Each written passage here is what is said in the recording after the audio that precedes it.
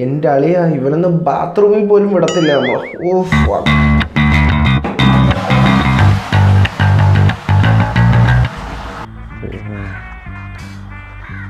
അളിയ സത്യമായിട്ടും സത്യമായിട്ട് ഞാൻ ഇന്ന് എന്തായാലും അപ്ലോഡ് ചെയ്തിരിക്കും മുത്തേ. സത്യമായിട്ട് ഞാൻ ഇടാടാ, ഞാനല്ലേ പറയണം. ഓക്കെ,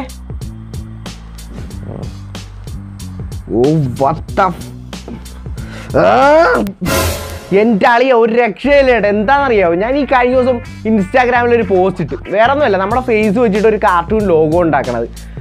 ഓ മാൻ, അതിനുശേഷം ഒരു രക്ഷയില്ലായിരുന്നു. ഫോൺ എപ്പോൾ തുറന്നാലും വാട്സാപ്പ്, ഇൻസ്റ്റാഗ്രാം, ഫേസ്ബുക്ക്, എല്ലാ സ്ഥലത്തും ഒറ്റ മെസ്സേജ്, ബ്രോ അതിനെപ്പറ്റി ഒരു വീഡിയോ ഇട്ടു ബ്രോ എന്നൊക്കെയാണ് പറയണത്. ഓ മാൻ, എന്ത് ചെയ്യാനാ, ഇന്നും കൂടി ഇട്ടില്ലെങ്കിൽ അവന്മാർ എന്നെ വീട്ടിൽ കയറി ഇടിക്കും, ഉറപ്പാ. അതുകൊണ്ട് എന്തായാലും ഞാൻ ഇന്ന് വീഡിയോ ഇടുന്നതാണ്. എന്തായാലും അപ്പോൾ intro പറഞ്ഞങ്ങ് തുടങ്ങിയേക്കാം. So hello friends, well it's me Sanju. എൻ്റെ എല്ലാവർക്കും എൻ്റെ നമസ്കാരം. നിങ്ങൾക്ക് വളരെയധികം സുഖമാണെന്ന് വിശ്വസിക്കുന്നു. കാരണം I am cool baby, I am totally cool. പിന്നെ നിങ്ങളുടെ എല്ലാവരുടെയും സപ്പോർട്ട് കാരണം എനിക്ക് 18,000 ദാറ്റ് ഈസ് 18,000+ സബ്സ്ക്രൈബേഴ്സ്, 18+. ഓക്കെ, 18+ സബ്സ്ക്രൈബേഴ്സായി. അപ്പോൾ എന്തായാലും നാളെ 19,000 ആയിരിക്കണം, നിങ്ങളെ ഞാൻ വിശ്വസിക്കുവാണ്. അപ്പോൾ അധികം സമയം നിങ്ങളേടാ, നമുക്ക് വരെ പോയേക്കാം.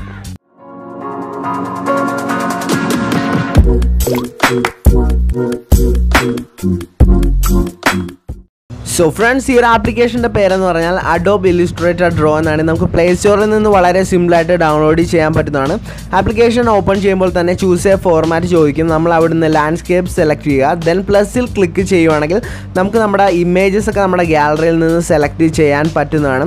അവിടെ നിന്ന് ഏത് പിക്ചറാണോ നമുക്ക് കാർട്ടൂണൈസ്ഡ് അഥവാ നമുക്ക് ലോഗോ ആക്കേണ്ടത് അത് സെലക്ട് ചെയ്യണം. സെലക്ട് ചെയ്തതിന് ശേഷം നമ്മളത് ഒന്ന് സൂം ചെയ്ത് അഡ്ജസ്റ്റ് ചെയ്യേണ്ടതാണ്. ദെൻ മുകളിൽ കാണുന്ന ടിക്ക് ബട്ടണിൽ ഒന്ന് പ്രസ് ചെയ്യണം. ദെൻ കുറേ വെറൈറ്റി ആയിട്ടുള്ള പെന്നിൻ്റെ കുറേ രൂപങ്ങൾ താഴത്ത് കാണാം. അതിൽ നിന്ന് ഏറ്റവും മുകളിലത്തെ ബട്ടൺ ക്ലിക്ക് ചെയ്യുവാണെങ്കിൽ നമുക്കൊരു ഡ്രോ ഓപ്ഷൻ ലഭിക്കുന്നതാണ്.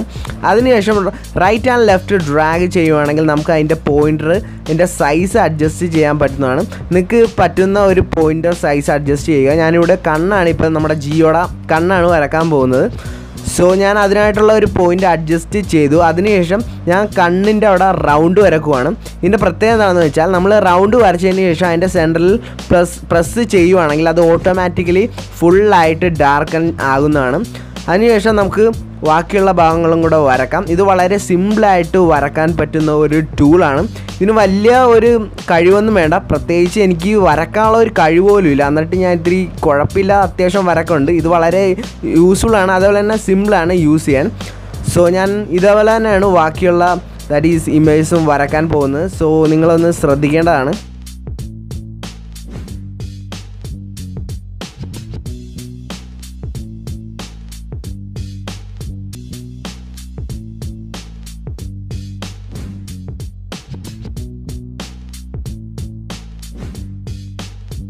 ആൻഡ് ഫ്രണ്ട്സ്, താഴെയുടെ അവിടെ നമ്മൾ എപ്പോഴും കളർ കൊടുക്കുമ്പോൾ അല്ലെങ്കിൽ പെയിൻറ്റ് ചെയ്യുമ്പോൾ നമ്മൾ പോയിൻ്ററിൻ്റെ സൈസ് മാക്സിമം വലുതാക്കാൻ നമ്മൾ ശ്രദ്ധിക്കേണ്ടതാണ്. എന്നാൽ മാത്രമേ ഇത്ര കൂളായിട്ടുള്ള ഒരു എഫക്റ്റ് ലഭിക്കൂ.